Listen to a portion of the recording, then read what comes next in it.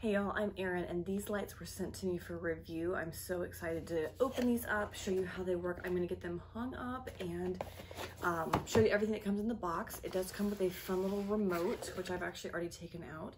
I haven't completely undone the box just because I wanted to show you what came in it, but this is a fun little remote and it shows you all of the pictures that these lights turn to, so you can do different characters on your lights.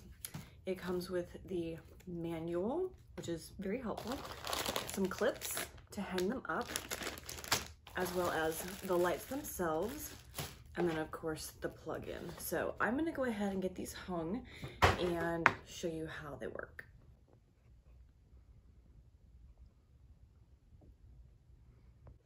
All right, so I have it all hung up. I have the remote going. This is actually kind of fun because you can point this at the remote and there is your picture on the wall. It would look better at, when everything is dark, but it's really cute. There is a Santa Claus with his reindeer. There is a turkey.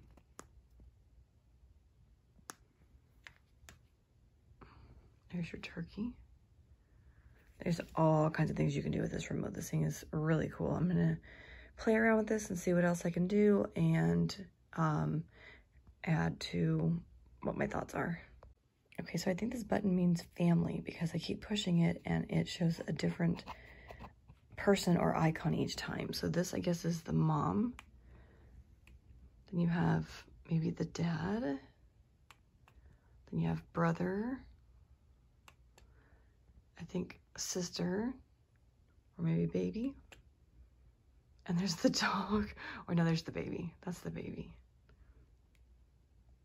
Oh, wrong one.